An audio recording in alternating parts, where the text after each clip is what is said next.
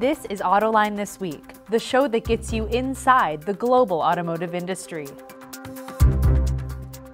Underwriting for the production of Autoline This Week has been provided by RSM.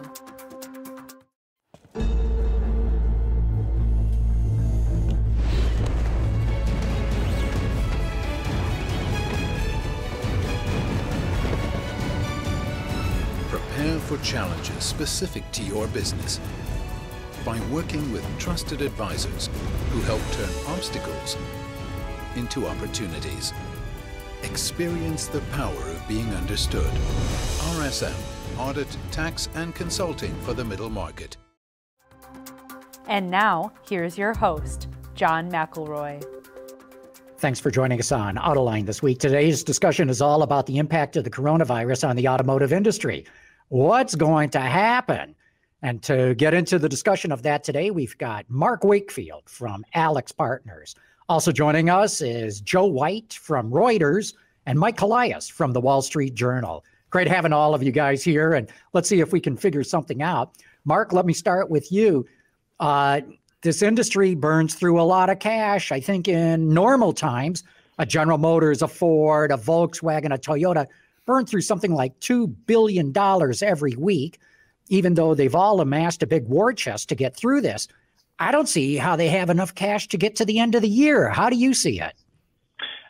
If they were not able to produce cars till the end of the year, that would be true for just about all of the ones outside of the ones with massive cash piles, and there's only a couple of those. So it really does take the factories going again for them to start getting real revenue. But thankfully, no one's expecting their plants to be shut down through the end of the year. They're not, but I mean, and we'll get into more of this too, even if they resume production, it's not going to be at the former levels. Are they going to generate enough cash to keep themselves going into next year? It looks like they will generate enough cash and have enough liquidity. You're seeing bond markets open to the automakers and to some suppliers. But the question then when you go tap those things is, does that cripple you going into next year and the year after? Because now your debt load is so much higher. Yeah. Mike, you watch this. What do you think is going on? Do they have enough cash to get through this? Well, unlike, the last time around, 2008, 2009, I feel like the car companies have spent the last decade trying to convince anyone who would listen that they're in good shape for the next downturn. Now, this is not the downturn that anyone thought. I mean, this is unprecedented, having almost every plant in the world at one point down, and the ones that make the money, the U.S., down for, it's going to be probably close to 2 months. So they didn't plan for this, and they've had to go out to the markets. They both Ford and GM have drawn on their credit reserves. Ford is borrowing some money at some really expensive rates. But the good news is I think that most analysts think that the companies, even if they didn't resume production for months, could last well into the fall. Yeah. And Joe, what do you think? Yeah, I think, this is different, right? In market, there's liquidity out there, and in 2008, 2009, there wasn't. I think the question is, can they get their costs under control and keep them under control without essentially eating the seed corn? Can they continue to invest in all the stuff that they were investing in 6 months ago? And if not, how lean do they have to get, and how tough are the decisions going to be to conserve cash, and probably not just the OEMs, right? But all the companies in the chain, rental car companies. What happens to them? Can they keep buying cars if travel is as depressed 6 months from now or a year from now as it is right now? There's just a lot of uncertainty here to work through. Yeah, and even though we've been just talking about the automakers now, Joe, you raised a good point, the whole supply chain. Mark, how strong financially is the supply chain when you especially get down to the tier 3s and tier 4s, the smaller companies? And guess what? If they're not making parts, I don't care how good your finances are as an automaker, you're not going to resume production. Yeah, there's a lot of support that's needed from banks, from the automakers, from lenders, from even the equity holders of a lot of suppliers down in the chain.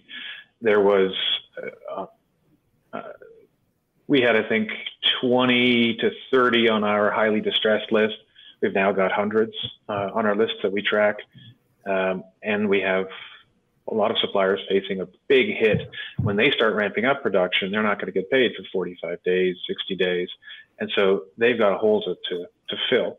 Now, the automakers have come out with some plans to allow them to pull ahead receivables for a discount. But there's a lot of pain there in a small section, but a growing section of the supply base that automakers and tier ones need to be very worried about.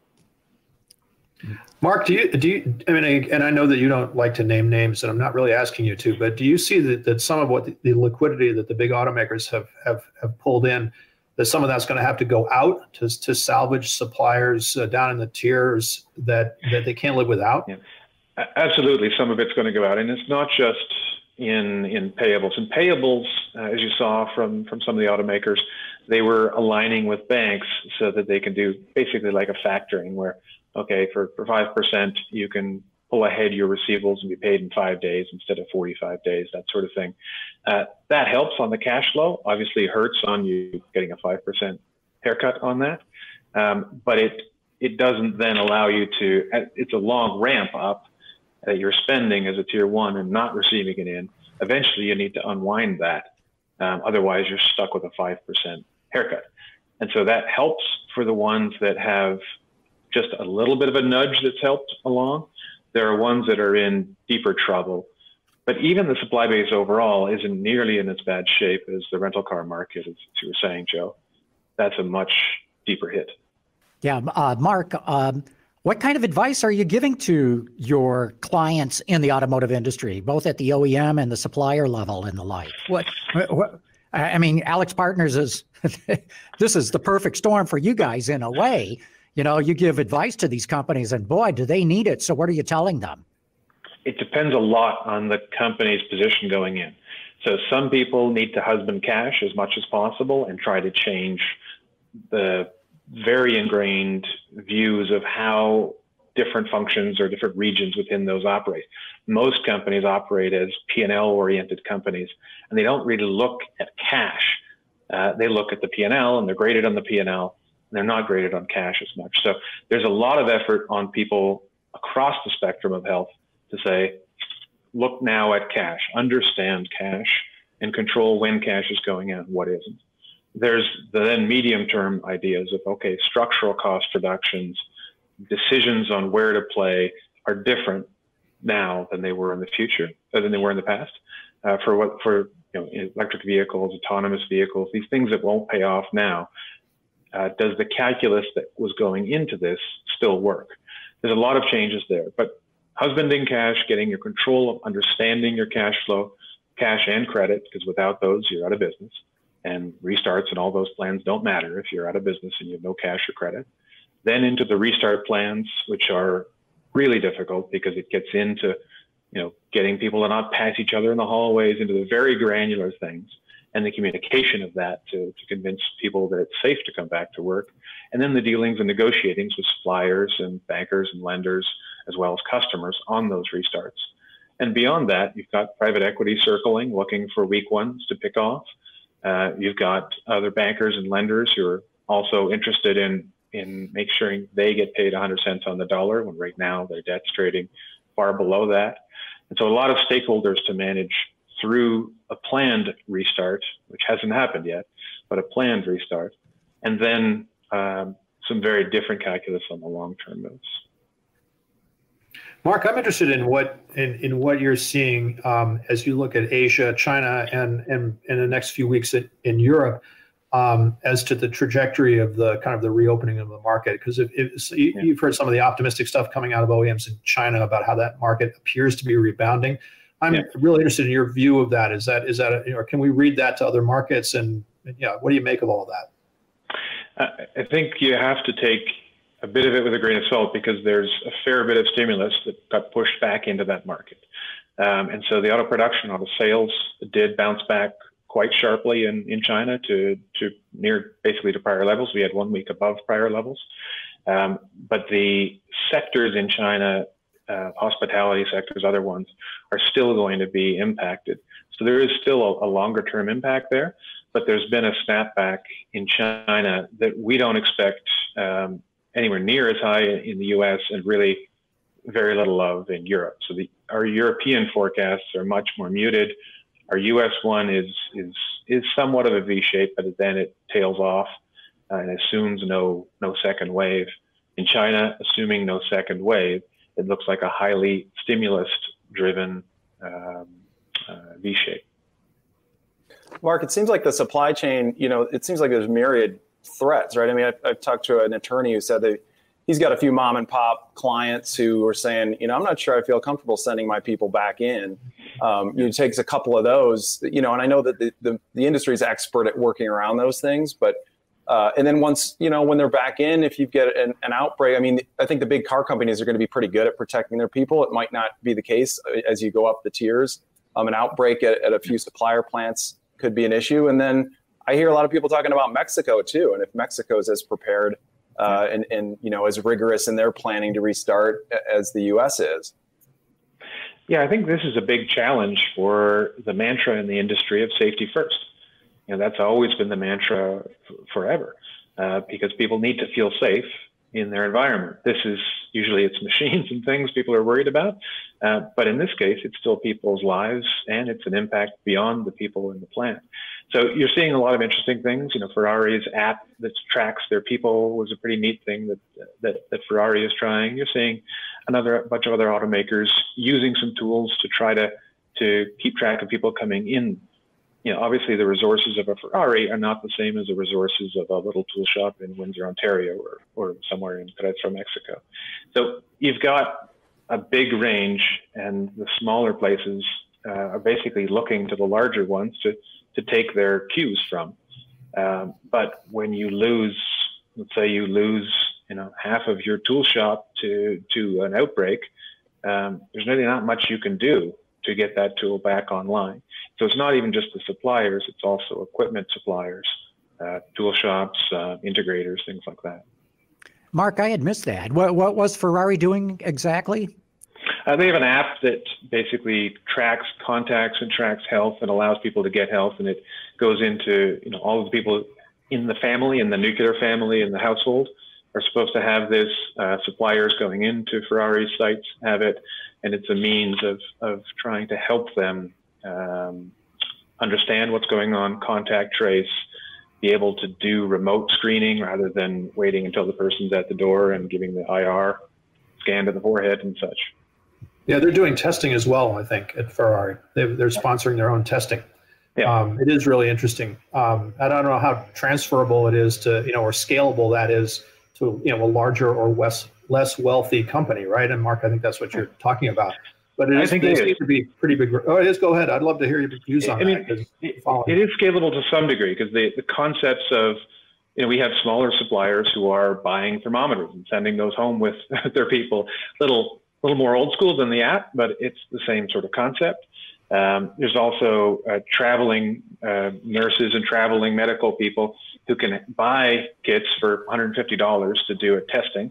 And so it's not an outrageous cost to set up the testing, the ability of someone to remotely go to those people, their household, or to your plant or to your site. Those are being done, but to John's point earlier, it just takes one part to be missing to be able to shut down a chain. Mark, I'm interested. You said you see a V shape to this downturn, i.e., a strong comeback in the U.S., assuming that there's no second wave of this virus. What makes you so confident it's going to bounce back? Well, bounce back to a lower level. You get the automakers right now have not a real desire to be pushing volume. So they will, though, once they get a few months into the restart and their production starts to exceed the natural demand that's out there, because you have sectors of the U.S. economy that are devastated. And so that demand is just gone, oil and gas, a lot of retail, a lot of other things.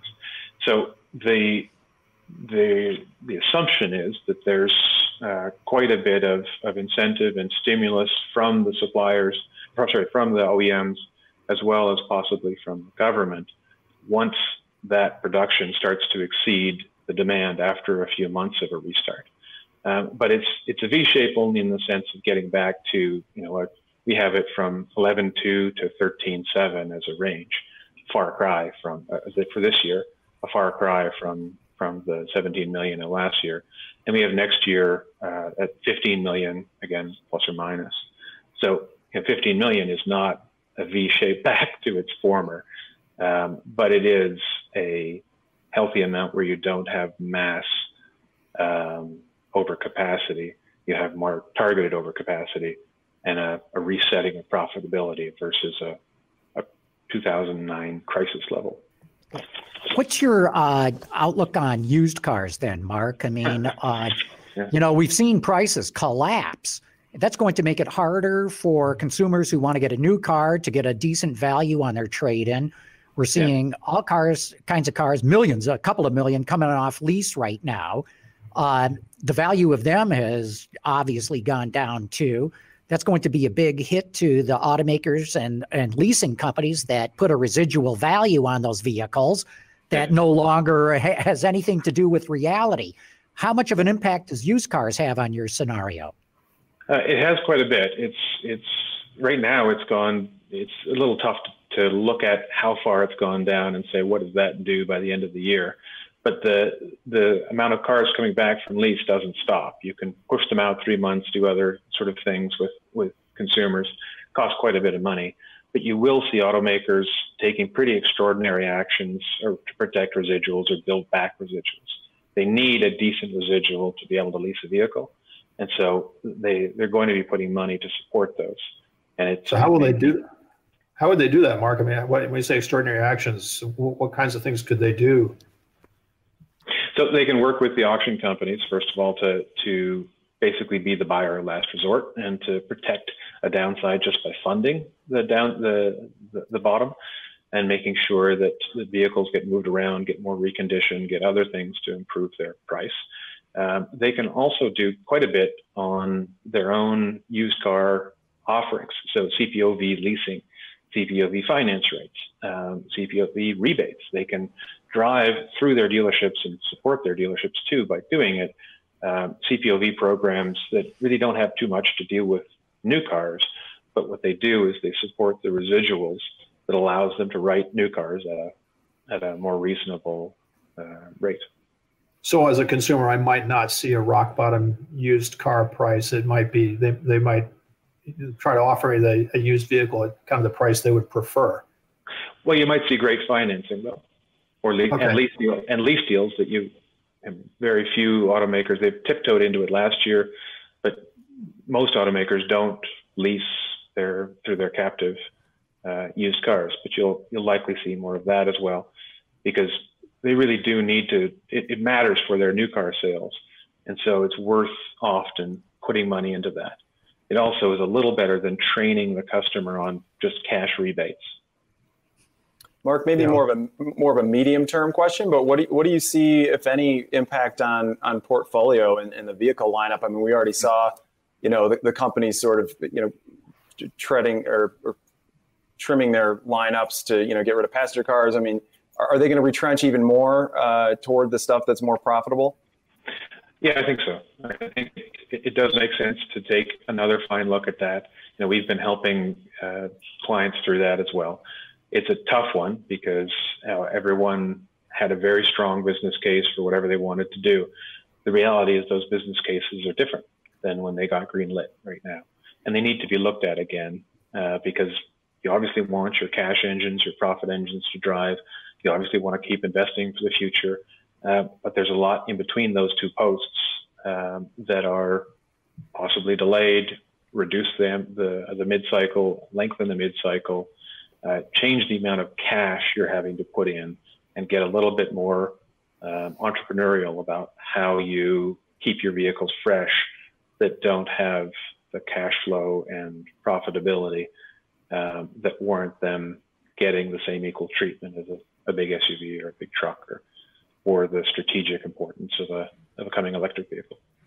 Mark, do you see companies and not just OEMs, but also suppliers rethinking or backing away from investments in autonomy and electrification? I mean, because both of those things are, promise for the future, but no cash flow today kinds of propositions, right?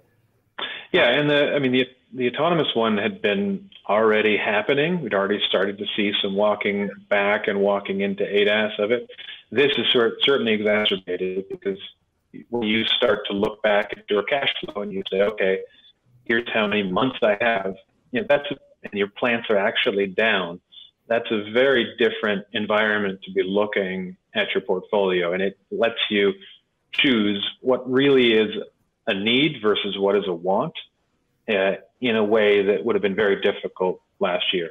And sometimes some of the autonomous programs, some of the other pilots are running into that problem where there isn't a clear path towards profitability and a reason to go do it, for that company to go do it.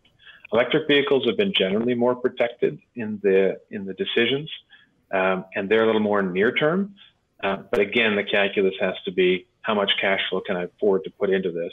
And so which ones of these can I perhaps slim down on or delay, at least until the cash flow comes back? And so the idea of protecting your trough, how low does your cash get, forces a decision that can sometimes be quite uncomfortable.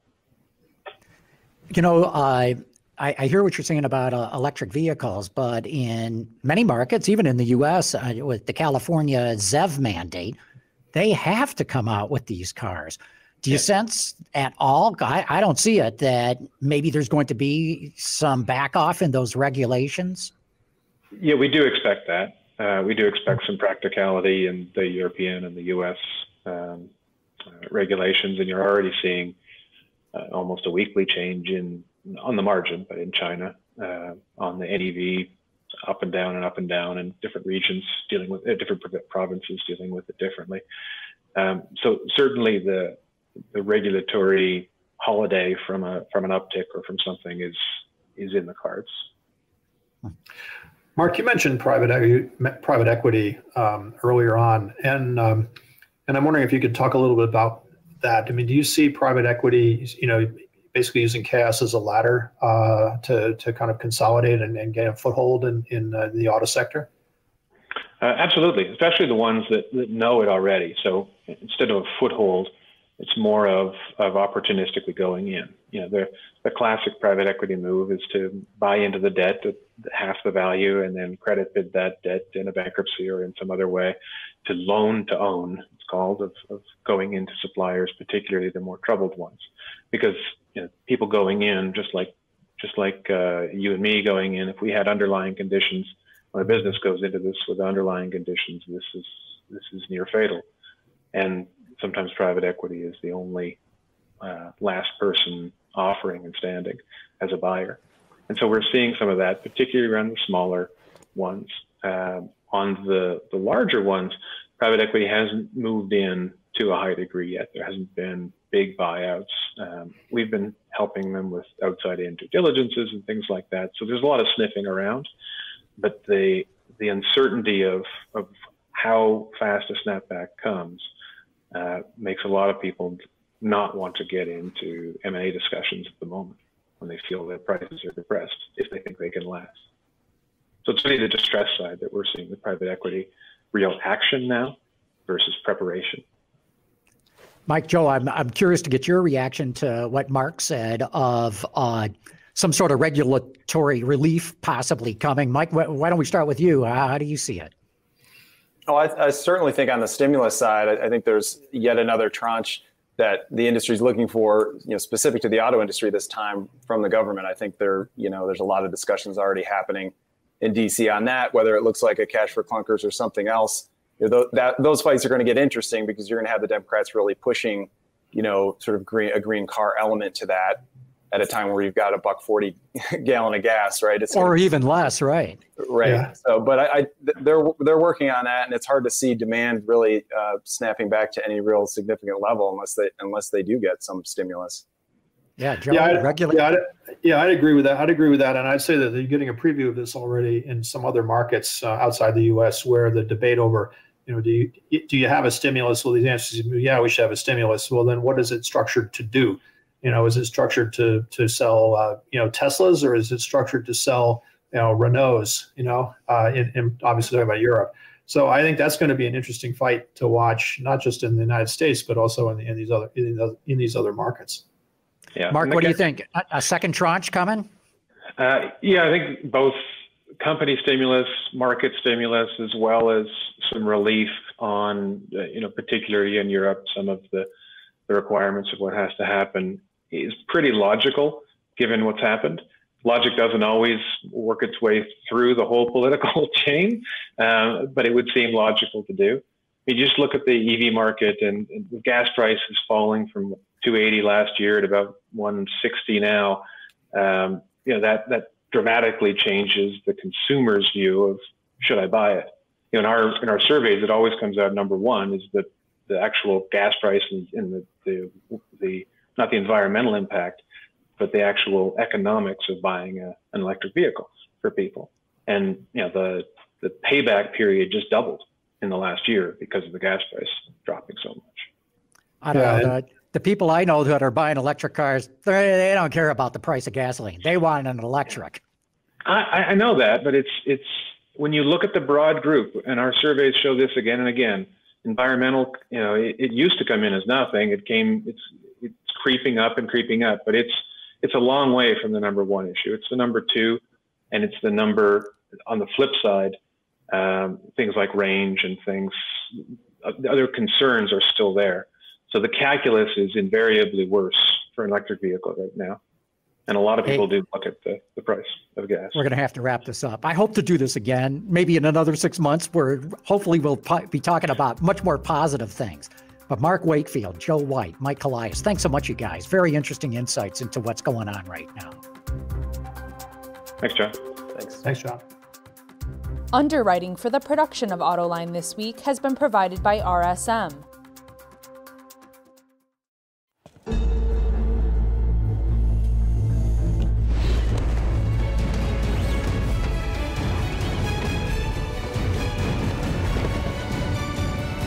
Prepare for challenges specific to your business by working with trusted advisors who help turn obstacles into opportunities. Experience the power of being understood. RSM, Audit, Tax and Consulting for the Middle Market.